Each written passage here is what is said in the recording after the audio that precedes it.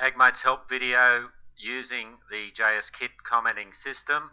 I'll just quickly run through the basic features of using the JS-Kit system.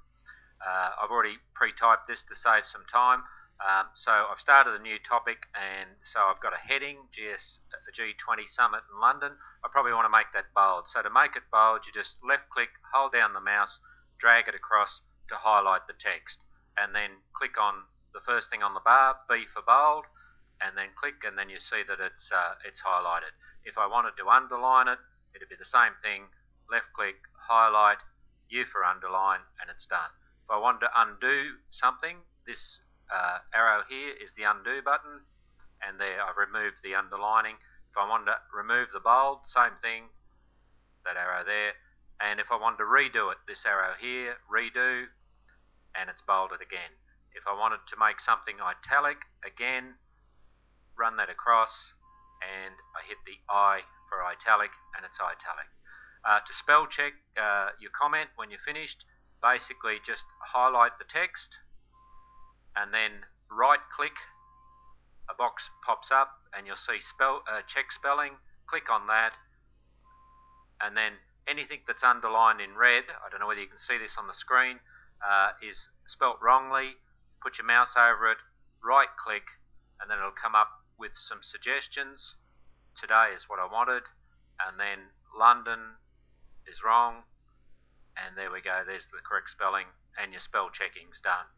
Now, as we move along the bar, once you highlight some text, Australian Prime Minister, you can see there's two links come up. One is unbroken, which is insert edit link, and the other one is unlink. So we want to link this text to a website because I want to use it as a reference, and click on that. A box comes up. Simply type or copy your website address into there, which I will,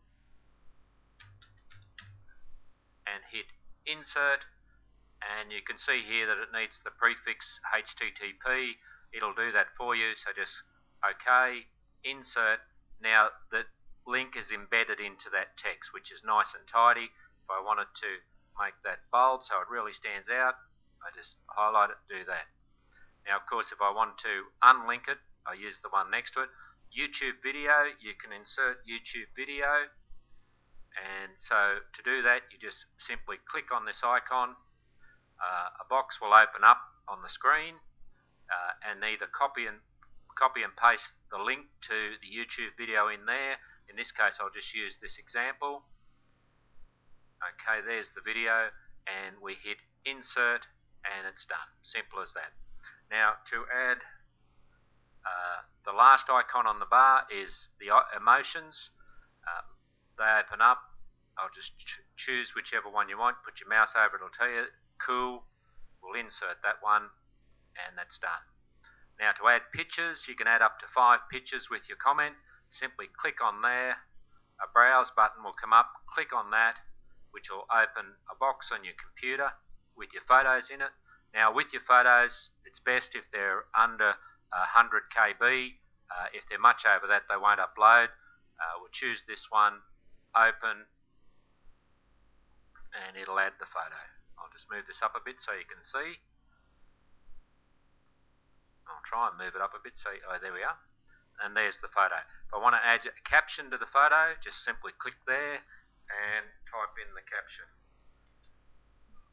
4-leaf clover.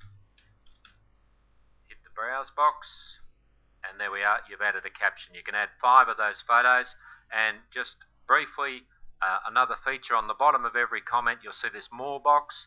Drop that down, you can see the user's profile. Mark comment as offensive. If you find the comment offensive, you mark that there. URL for the comment, if you click that on, it opens another window, which then gives you a URL direct to that comment. And then you can vote each comment up or down. Just simply, yes, I like that comment, or no, I don't like that comment. And they're the basic features. Now, if you've got other questions, just leave it as a question on the forum, and one of the members of the community no doubt will answer it for you. So that's basically how it works. It's a very, very simple system and very powerful.